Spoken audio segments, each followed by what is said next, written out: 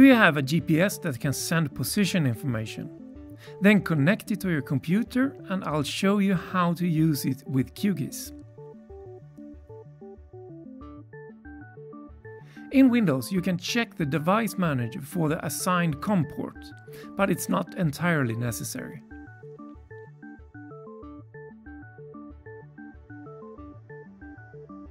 In QGIS, you have panels and toolbars. In the Panels section, you activate the GPS Information panel. In this panel, you have panes for information, status bars, skyplot, and settings. In the settings, you could use auto-detect, which will work most of the times. Click Connect and wait for the status indicator. Under digitizing, you have a few options and I'll demonstrate them later on. Let's enlarge the cursor for this demo. Map centering can be used to automatically pan the map depending on the GPS position.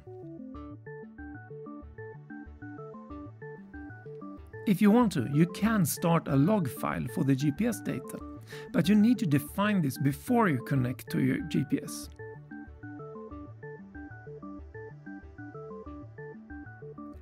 In order to use the Add Feature function, I first need a layer to add features to.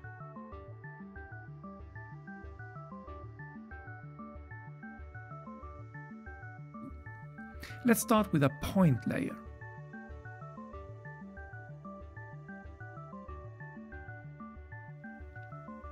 Pressing Add Point will do just that to the currently active edit layer.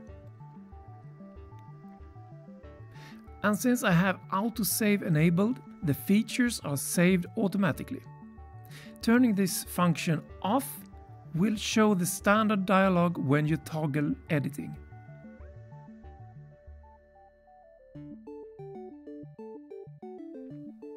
Let's try a line layer.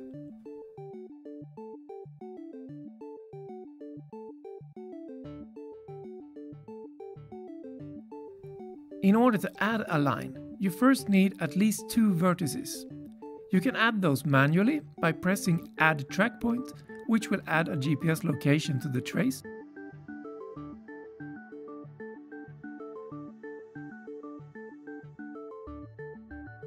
Or you can use the function to automatically add points. At any time you can reset this trace. And when you are done, you add it to the line layer as a new feature.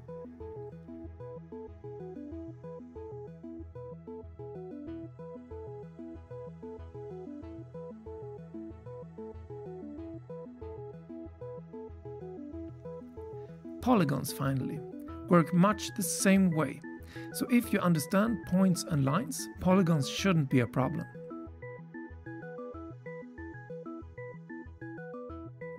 See you next time!